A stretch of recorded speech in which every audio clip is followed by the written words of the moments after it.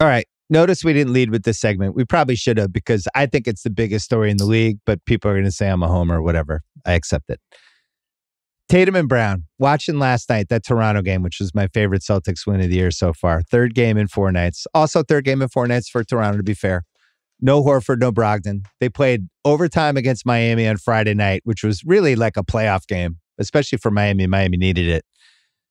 Sunday, Brooklyn. Brooklyn kept coming at them. They put them away. And then they go to Toronto, and it just feels like a loss. This is one of those, Horford's not playing, Brogdon's not playing. Toronto's annoying.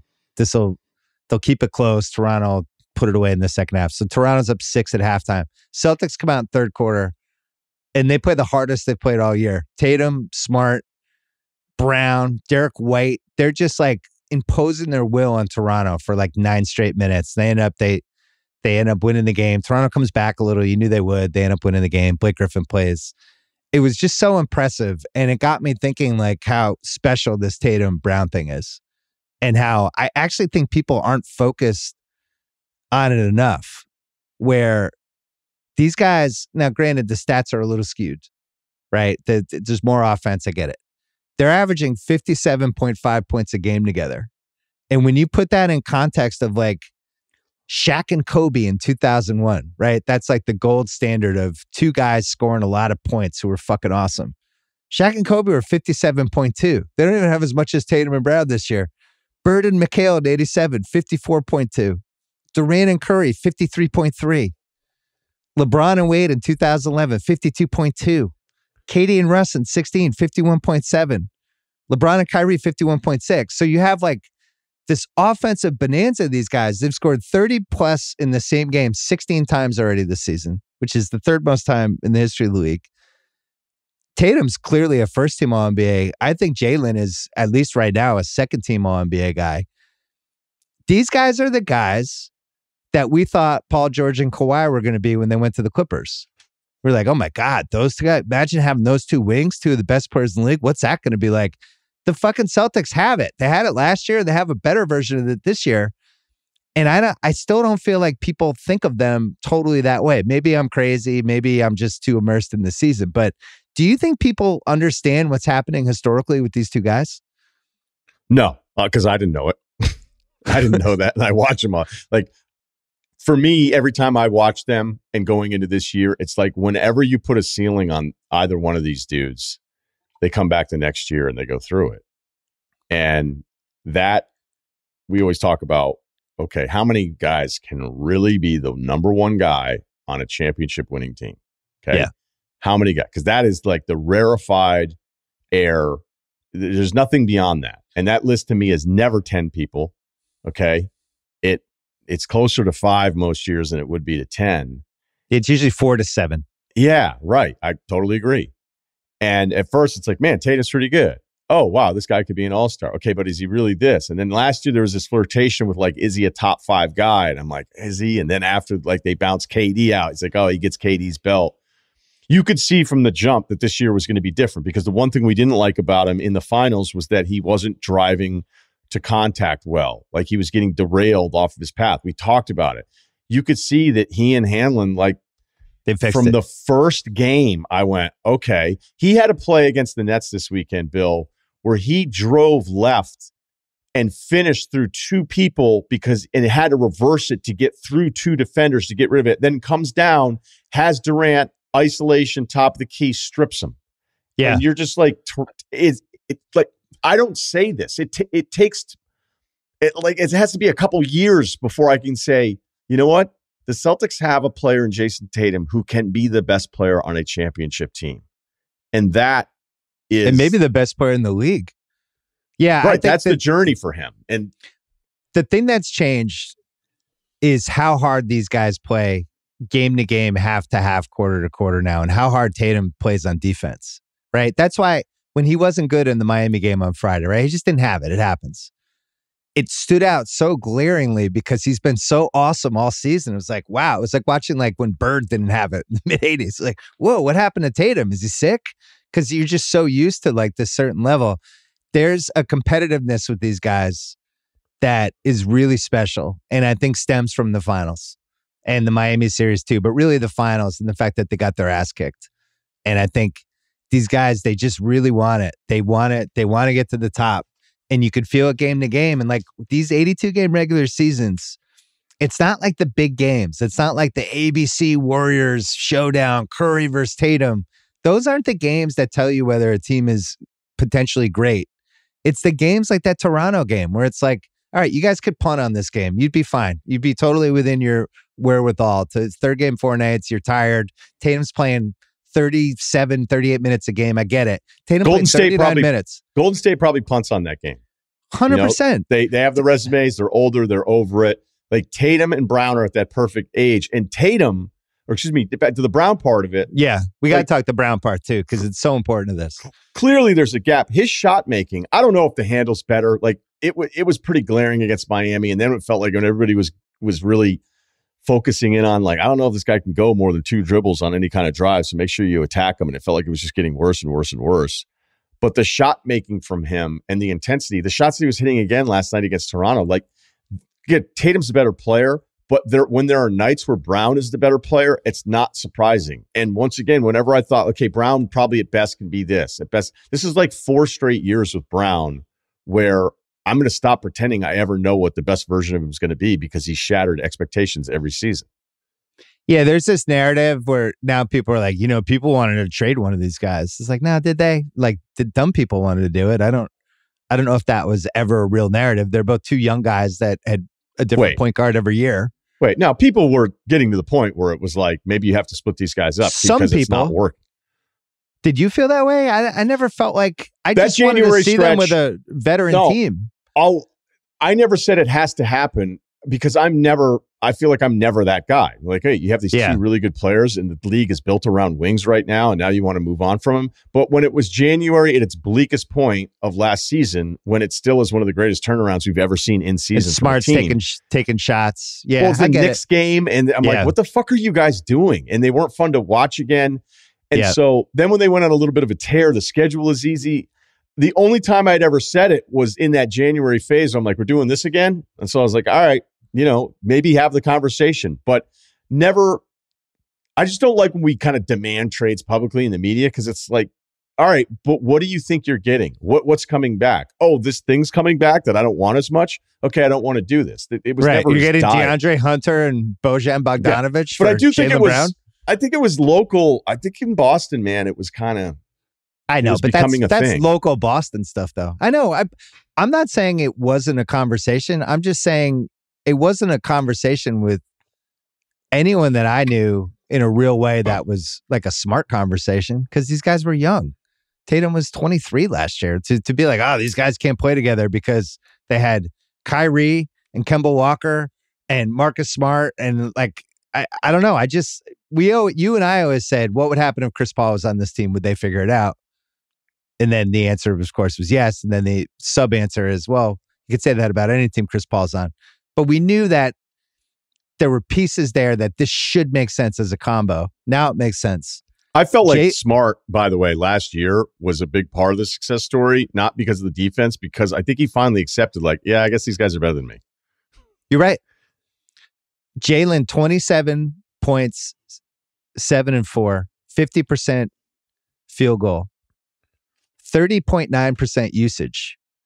And then Tatum is 31, 8 and 4, and he's 32.7% usage.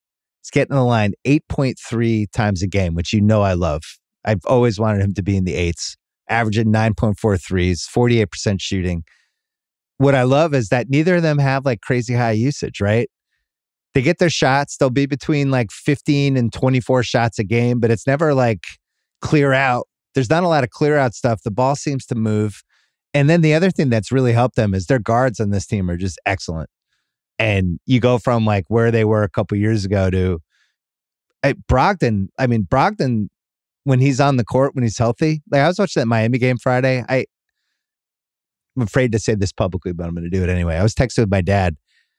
And I was like, I think Brogdon should have played crunch time in that Miami game over Smart. As much as I love Smart, I just like when Brogdon, when he's good, he presents this whole different level of problems for the other team because he can go by anybody and he's a dead-eye three-point shooter. Shoot 50% from three. It's just weird to be like, yeah, we don't need this guy in this crunch time game. But their guard, I don't think that's White's that weird. playing, I mean, it'd be weird to do it to Smart, but they Brogdon, wouldn't. Smart's too important, but Brogdon should have been closing in that Miami game. And then Derek White's playing his ass off. They got Pritchard, who barely plays. So there's always guards. There's always movement. They always know what to do off fast breaks. They're rebounding well enough. And then the Hauser thing has been the other piece, that they can put Hauser with one of the two guys. The lineups with Hauser are fucking bonkers, right? The plus minus stuff. Because they just have this guy in the corner now who you have to guard, which opens up all this space. So, and nobody realizes that he actually holds up okay as a defender. So whenever a new team gets him, I know. It's so funny. And by the way, I mean, obviously it's because it's a white guy, but like it was happening to AJ Green the other night, or Aaron, it was Aaron Green, excuse me, from Milwaukee got in the game. It was like, hey, new guy, we got a ginger in here. Fresh fish. It's so fucking funny. Your favorite is when teams attack guys who are way better defenders than the teams realize, because obviously they didn't scout the guy correctly. Hauser's not, Kevin McHale, but he's not terrible, and he kind of knows where to go and what to do, and he get his hands up. Like, he's not a disaster.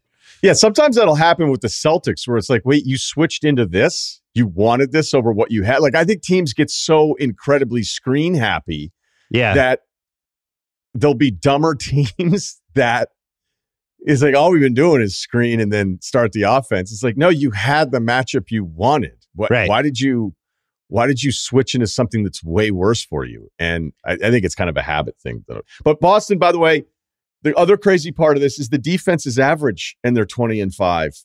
And it's probably going to get better. And the half-court offense, according to Cleaning the Glass, is the number one half-court offense. They were 10th in that last season. And you can see it. The connectivity with these dudes, like the possession, there's just so many different ways they can attack you. And then when you try to, like, other than, some of the lesser guys in the rotation, getting the Celtics to switch isn't always like, oh, cool. Now I have this. Like, switching. Now I have Malcolm Brogdon. Great. Right. Now I have to go at him. I have Grant Williams on me. Like, wait, did I want this? And so it's a scary team, man. And they're better. They're just better than they were last year for a bunch of different reasons. It's not a fluke hot start team. Their offensive rating is still 120. Their true shooting, which is stat I don't love, but anytime it's over 60, you have to pay attention. It's 62.7. Tatum's over 60 this year. Yeah. They're almost 50, 40, 85 for splits, 49.4 field goal, 40.2 3-point, 84% free throw. They have 5 guys in the top 17 for 3-point percentage. Tatum's on off stats. He's 13.6. Grandy had a couple good stats.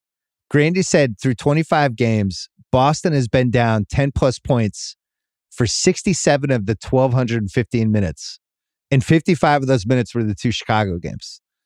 In their last 60 games, they're 48-12, according to Grandy, plus 12.1 scoring margin. They're 24-7 on the road, which is another thing with this team. This team loves playing on the road as long as it's not Chicago with Mark Davis. And then I thought this was interesting.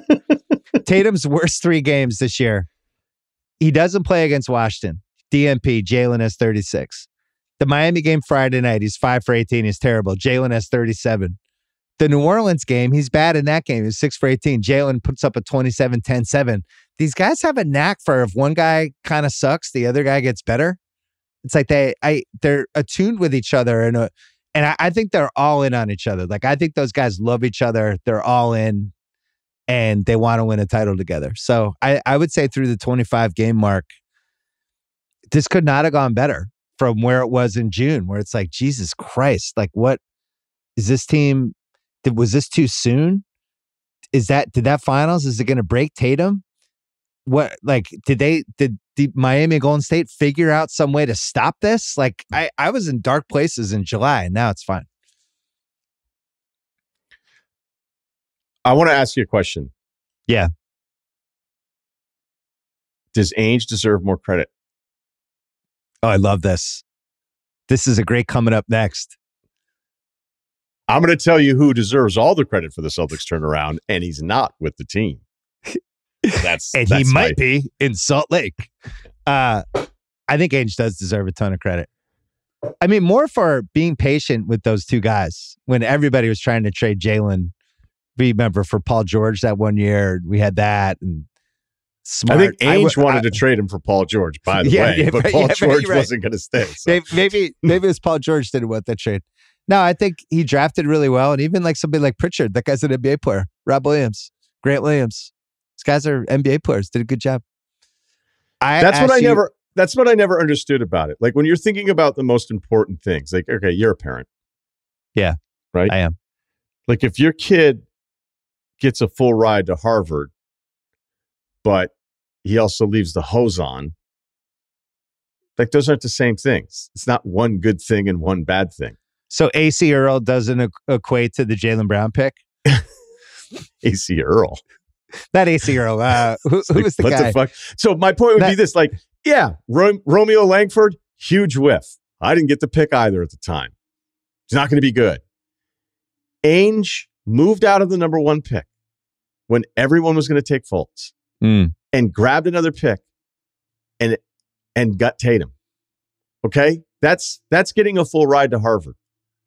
Taking Langford, maybe it's more than leaving the hose on, but I just never understood why it was like a 1-for-1 for every argument about Ainge. Where, yeah, all right, he had some misses. Maybe he had some more than you should have. Usually they were a little bit later. Also, the Kyrie trade was totally defensible and in retrospect, a really good trade for a superstar for what they gave up. For what they gave up? Yeah, they gave up that 8th pick in the draft and a bunch of stuff. Zizic, is he in there too? By the way, when I said AC Earl, I meant Fab Melo. It would have been so much funnier if I'd landed the Fab Melo plane joke. Rest in peace. For some reason, I got AC Earl and Fab Melo. I got my terrible center draft picks confused. I kind of understand how you did it, but then I thought, was there a joke that I'm not understanding here? I don't know how many other guys would have done that. And he did it for now somebody who is a top 5 player in the NBA. Like he did it for a top 5 player in the NBA. That to me is where I don't care if you fuck up 10 more picks in the 20s. Yeah. That's what I think the math is on that.